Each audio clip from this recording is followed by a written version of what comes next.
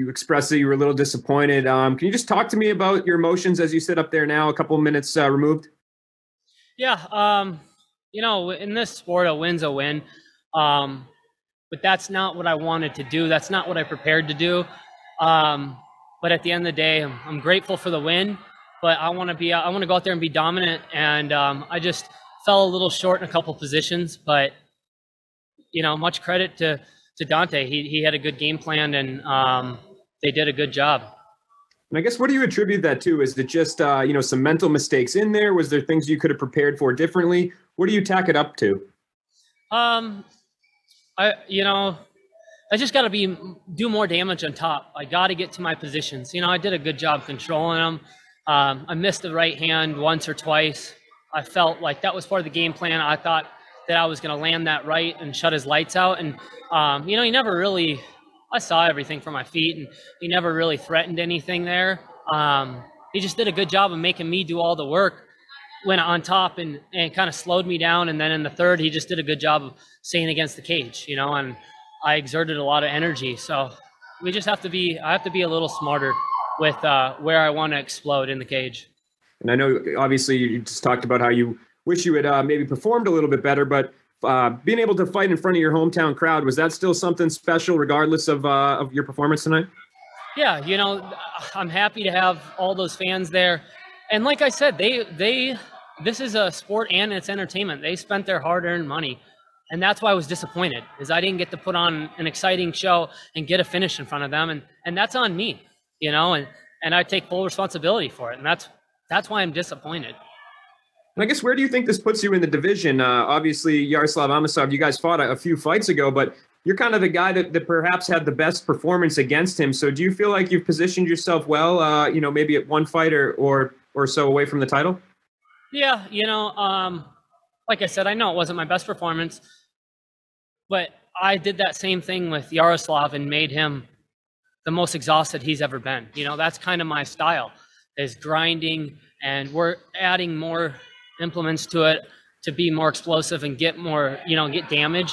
But he knows how deep I took him into those waters and had him in trouble. And, you know, Lima really didn't do that to him. So, like I said, much respect to Amosov. I respect him. He was nothing but gracious after the fight, and I was to him. But I got in this sport to be world champ. Jim Barcelona with Miami Herald. Congratulations, Logan. Just to follow up on that, too, your last two fights had been split decisions against those two. Just how do you put in perspective just having it go to the distance like that? And then what was going through your mind the last fight, and then also for this fight, being that, I mean, tonight it looked like you did a lot more. You mentioned you just going after him and being aggressive. Did you feel confident, though, too, going to the judges, you were going to get the win tonight? Yeah, I don't know how that was a split decision when I had 13 minutes of top control. You know, yeah, he landed an elbow or two from bottom. The third round was not impressive, but he didn't really do anything either. But the first two rounds were dominant.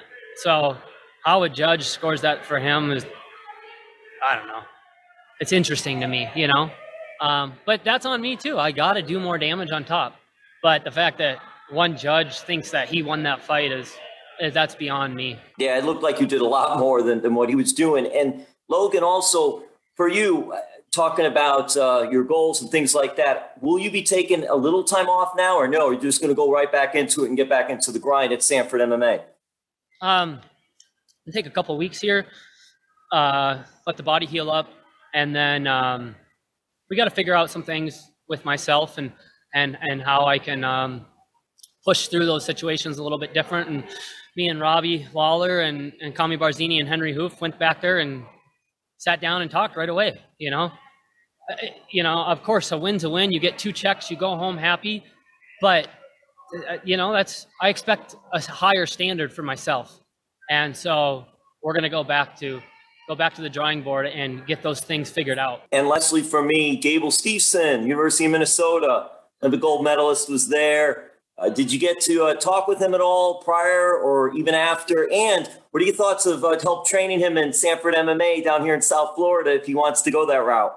Yeah, no, I haven't talked to any of those. I talked to him this morning just on text, but I'm going to go see those guys. And you know, he's signed with Dave Martin, you know, my agent, with his NIL deal. with college now. So no, I'm excited to see what Gable's going to do. He's a really good young kid with already amazing sheet of accomplishments, but I'm excited to see where his future's at.